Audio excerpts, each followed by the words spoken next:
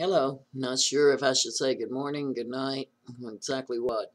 It's 3 a.m. in the morning, and this is Angel. Thought I would update you on a few things. We have had some pain in our shoulders, so we didn't get to do a video the last couple of days. Tammy got ready quite a few times to do her video, and just things came up, but we've been, for the most part, still very happy. Um, we had a little issue today with our busing.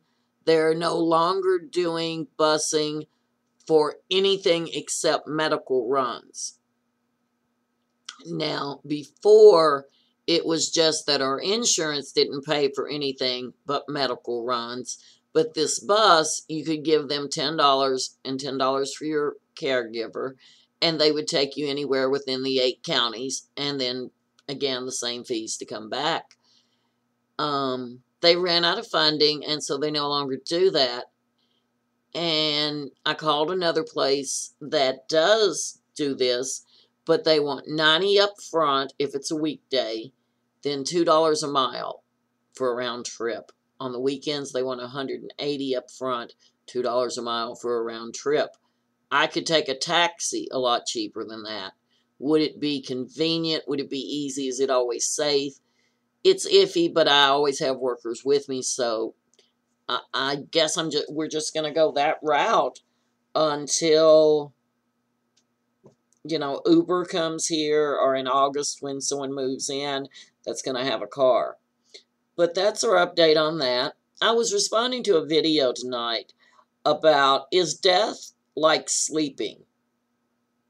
And it was a very interesting video. I don't agree with every point they made, but it was interesting. And it reminded us of the time when we had our surgery in 2010. We were asleep probably about 16 hours for the surgery. We lost all our blood in our body 3 times. Whether we were revived on the table or not, I wasn't ever told. But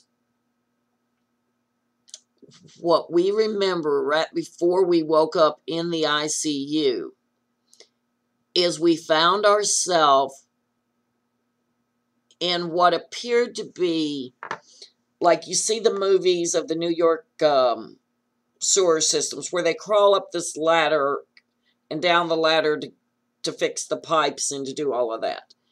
And we looked down, and there was this bright white, like feather bed, soft and inviting looking. And we looked up and we saw a bright whiteness way up far as well. And the next thing we heard a voice. We knew it wasn't God, but we knew this was someone speaking for God. I don't know how we knew that. It was just something we knew when they spoke. And they let us know that we had done a good job, our work was finished, and we just needed to let go, drop, and be safe when we did. And he kept, his main line he would use was, let go, drop down, you are safe. So we asked him, we said, what about that bright light up there? And he said, that's a long, long, hard journey. And we said, but can we go there? And he says, yes, you can, but why not just let go, drop down, you are safe. And we sit there, or hanging on to this ladder for a few minutes. We started pulling ourselves. We decided we would go on and try this. So we let him know, and we started pulling ourselves up the ladder. And it was like it was getting further away. You know how you watch those movies and it just keeps getting further away. And finally we reached the top. But on our way up there, every so often, he'd say, it's still safe. Let go. Drop. It's not too late. And we just continued to keep going upwards. And this happened 2 or 3 times. And we would look down, and sure enough, it was still beautiful, and we had a sense that if we fell, we would be safe. The drop wasn't our fear. And so when we finally got to the top, we realized it wasn't bright like a light anymore. And we reached out with one hand and we touched it. And it felt like silk or a flower or something very soft. And we said to ourselves, we can dig through this. So we start pulling, one hand after another. We're pulling all this out and it's dropping down. And we can still hear it. And so finally, it's all out and we can see a light, up, like light, daylight. And so we climb up, and now we're seeing white around us, but we can see the sky. And we realize at that point that we are inside a beautiful white rose, as if we are the pistil that comes up in the rose. And then we woke up in ICU. Now, as my son John, we have 3 children, by the way. We've never told y'all names or ages before, but we do have 3 children, 2 sons and a daughter. The son is in his late 20s, and the other son and daughter are in their early 30s. So as I was told the story many times in front of my son, my youngest son, who lives up above me, he said one night, "Mama, you really tore the bottom of that rose all to pieces, but it was still beautiful. Just like you. They took the bottom of you all away, but you are still beautiful." And those words, even in our lowest point of thinking how freakish we look, and we do have low points like that, we just remember what he said.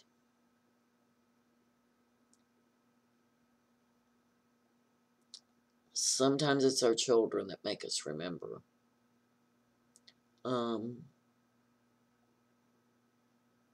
Sometimes they're what wake us up. And we have 3 great children. Tammy actually carried all the children. And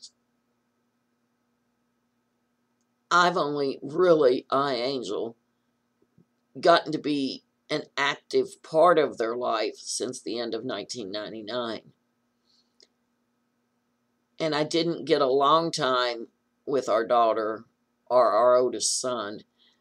I had more time with him than the daughter to actually interact and pay honor and be their parent. I've always tried to be close. We have always put our kids, well, I can't say we've always put them first because we've screwed up like all parents. But since, them leaving home and the separation and them becoming adults, we've told them how sorry we are for the things that we did that affected them in their life.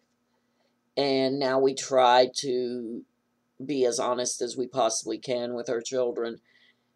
And we have a great relationship with each and every one. It's a different relationship.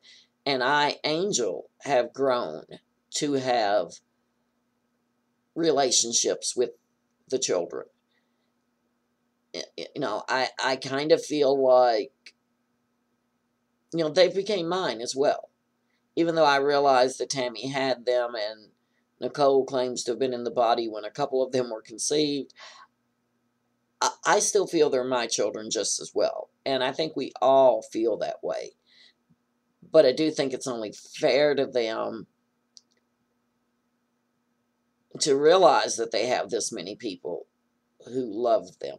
It's a different situation with the littles. They see them more as their sisters or cousins. But as far as us grown-ups, and especially the core founders or foundering altars who were there through the children. We've had some altars that have came into the system since the children have been adults or since we've been away from them. And of course, those are not as close, but they know, and we will go over our core rules with you at a different date since it is this late in the morning. But part of our core rules, the first two are no murder, no suicide. The next is that our children are always going to be part of our life. We love our children, and we will do what we can to help our children. Sometimes, even once they're adults, the very best answer that you can give them is no. When they're little, the very best thing you can do to parent your child is to say no. If your child likes you all the time, if you never fight with your child, I'm not sure how much parenting you're doing. Children are going to hate their parents for a moment because we are the people there to say no, to set the first boundaries they ever have in their life.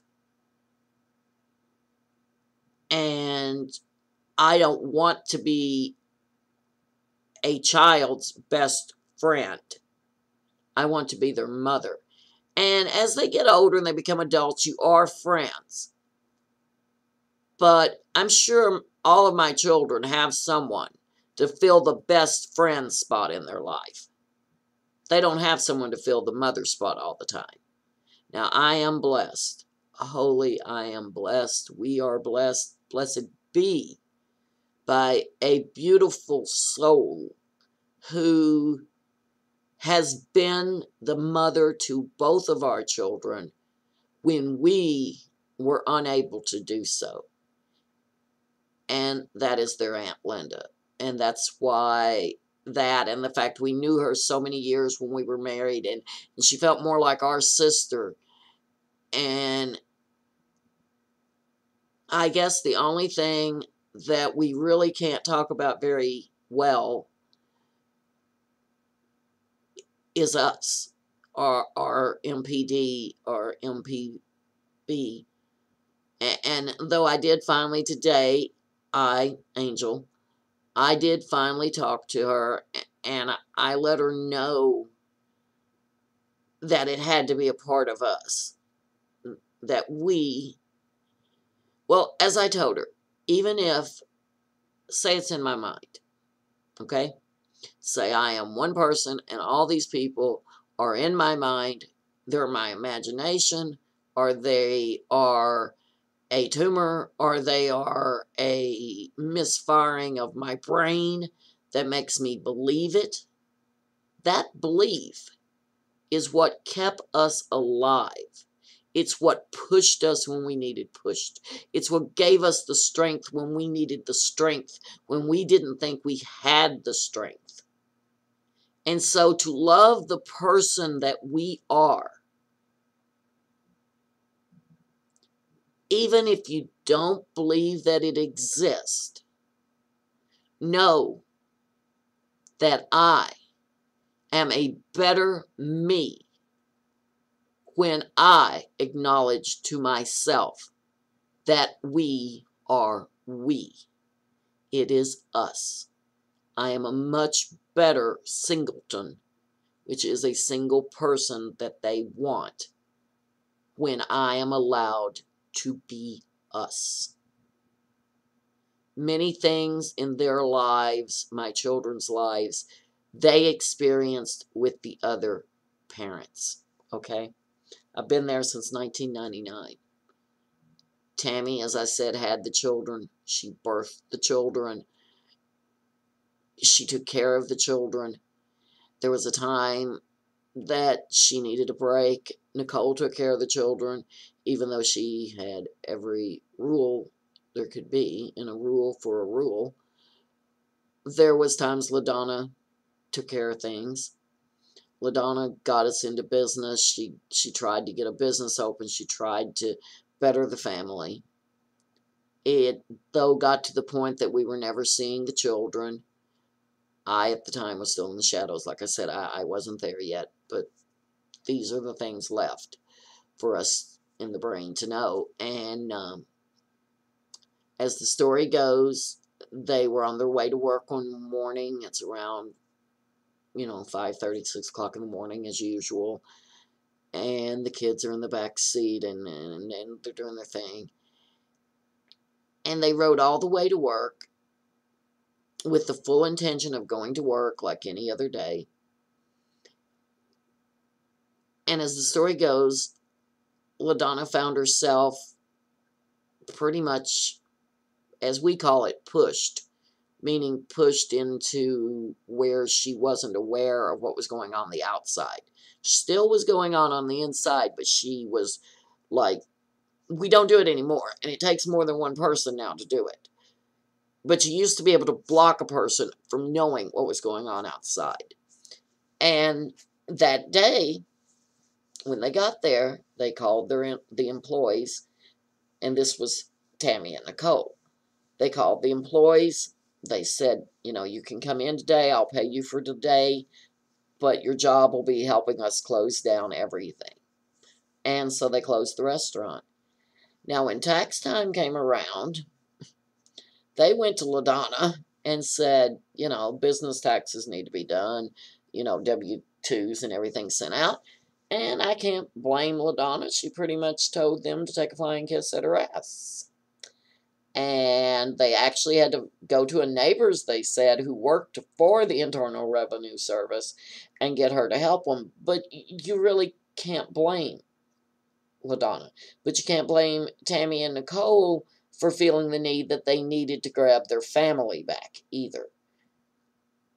It's like when I came in 1999 and I finally got up the nerve and the strength that I needed to leave their father, for we just were not a good mix, and the best thing that we had was the 3 children together.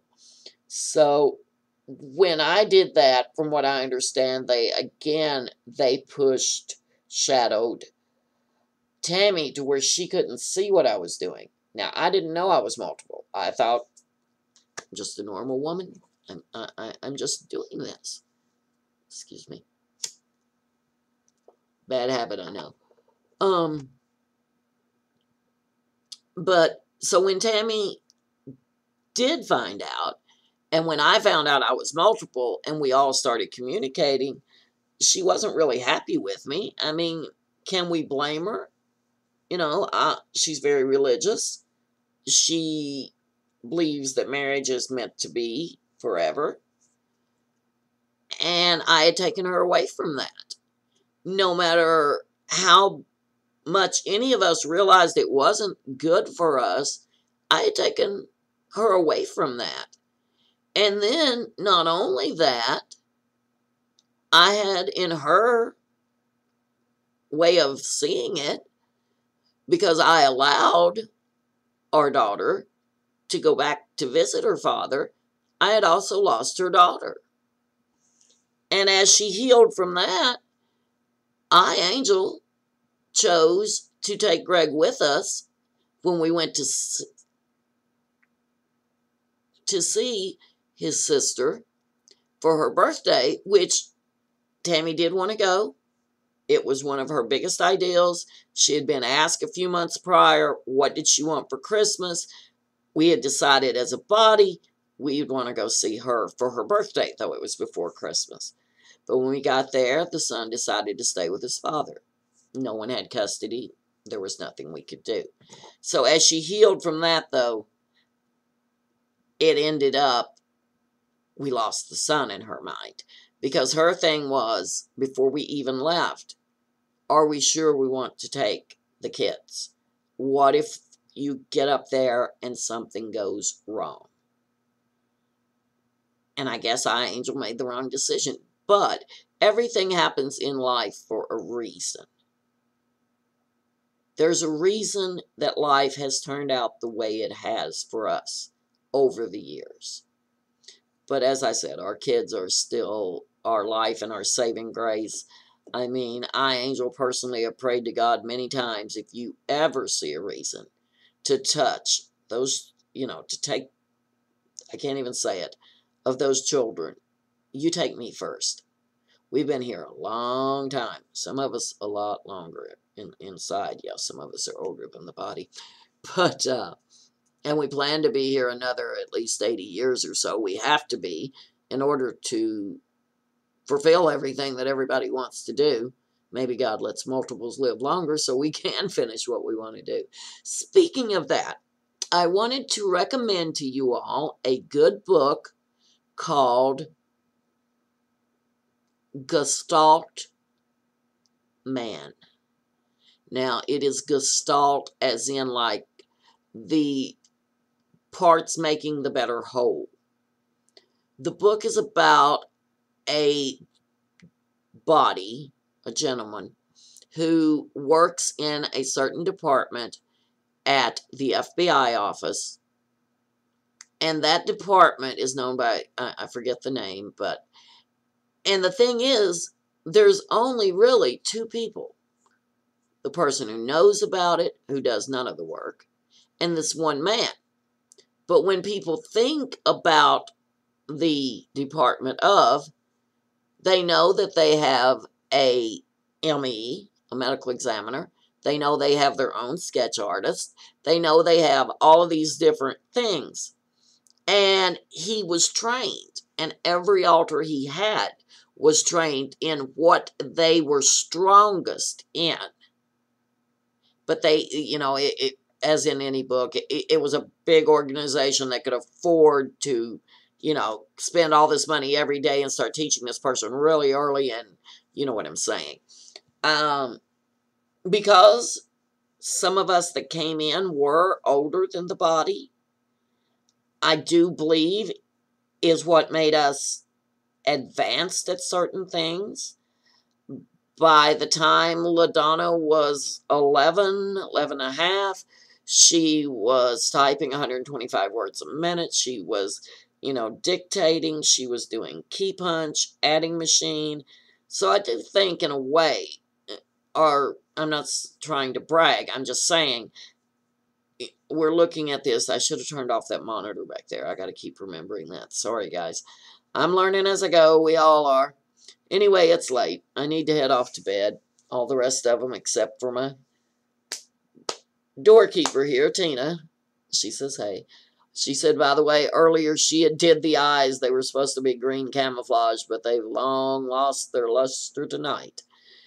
So we bid you farewell, and we hope you have a great rest of your night and a beautiful day tomorrow. God bless America. God bless our leaders. God bless our foreign leaders.